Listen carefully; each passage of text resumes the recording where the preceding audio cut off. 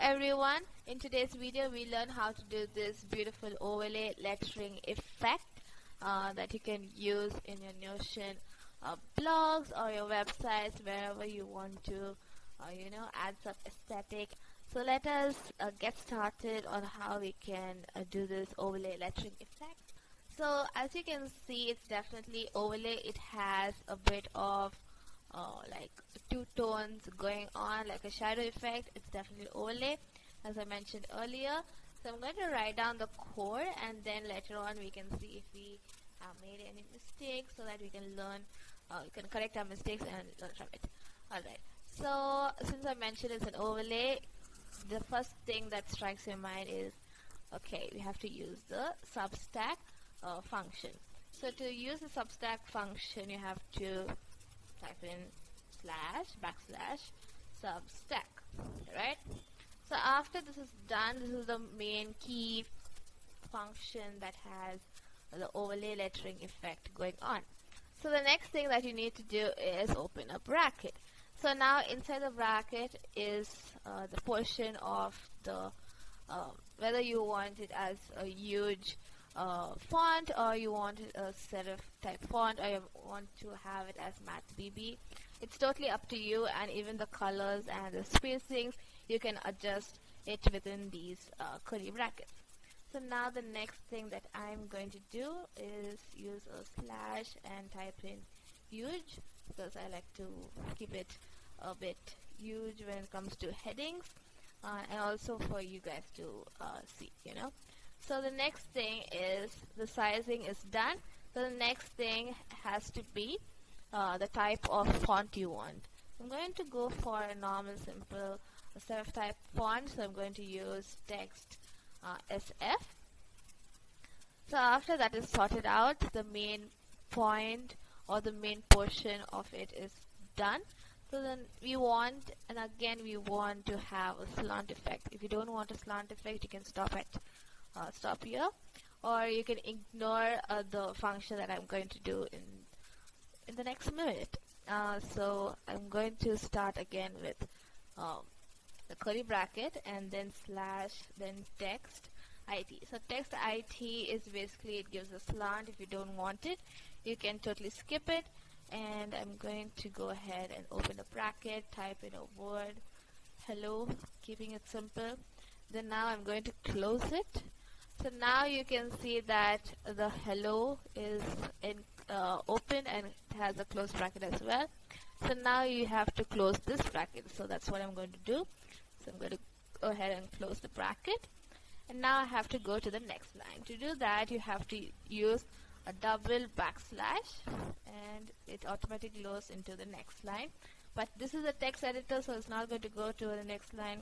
I hit enter, but within the equation you don't really require enter because it doesn't work.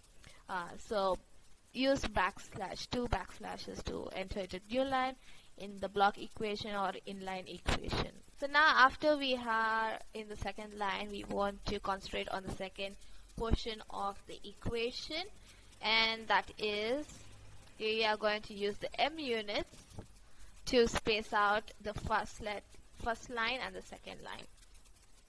So I'm going to use a square bracket and -2 EM or M unit, and close it as soon as it's done with the value.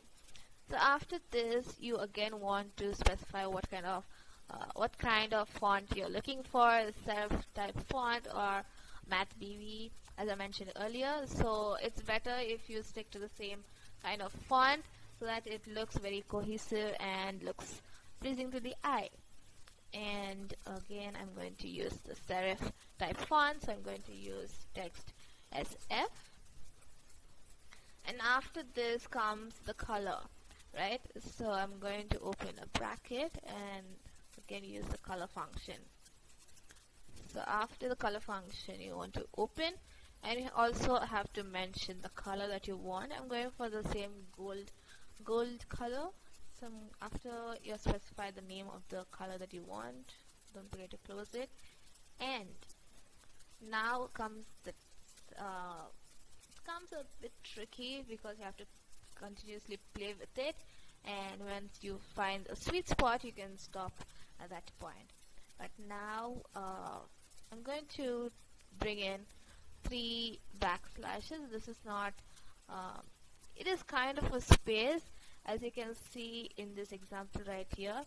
The back portion and the front portion. The back portion is like slightly gray, and the first front hello is gold color. So it basically makes a spacing between the back hello and the front hello. So that's what these 3 backslashes are for. And again, I'm going to hit enter, but you don't have to because enter doesn't work. But to make things easy, I'm putting in a different line. So again, I'm going to, after you're done sorting out with the color, we have to put in our text because we haven't done that still.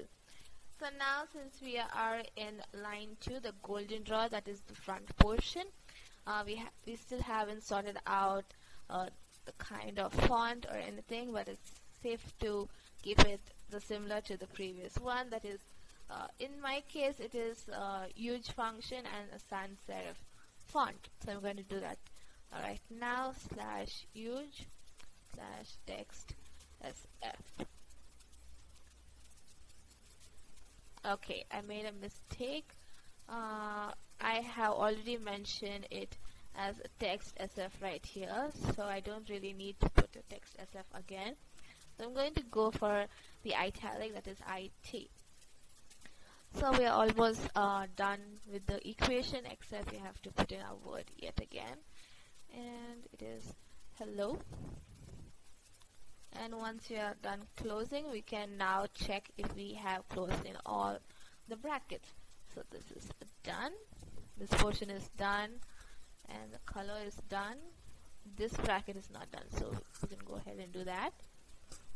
So that is done, and this portion is done, and this equation is done. So we are still left with this bracket.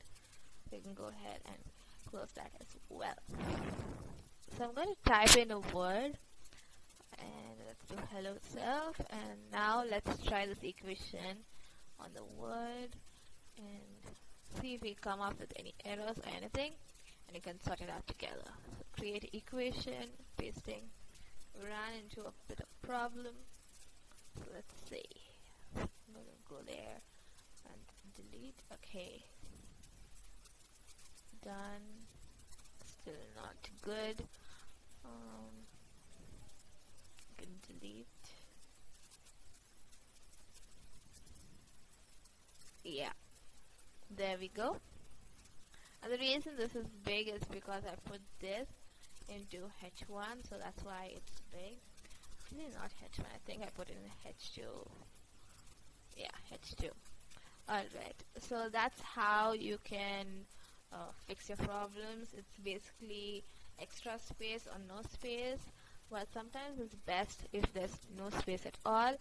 So even though the space is there right here, it's because it's needed for the effect, for the overlay effect to actually happen. So yeah, there you go. So now let's play around with the M value and see what big difference it makes. We're going to change the 2 to 3. Okay, it's still overlaid, but it doesn't look as nice as before. So let's go ahead and do -1. I think -2 is like a sweet spot. Let's remove the negative and do a positive. Yeah, it just minuses the space, you know. And let's do -2. I mean 2. Yeah, it's the difference in space. So let's just stick to -2 because it's really nice and it actually shows the overlay effect. And yeah, this is how you can do an overlay effect, overlay lettering effect in your blogs or your websites or wherever you want to add an aesthetic to. Hope you learned something from this video. I will see you next time. Bye.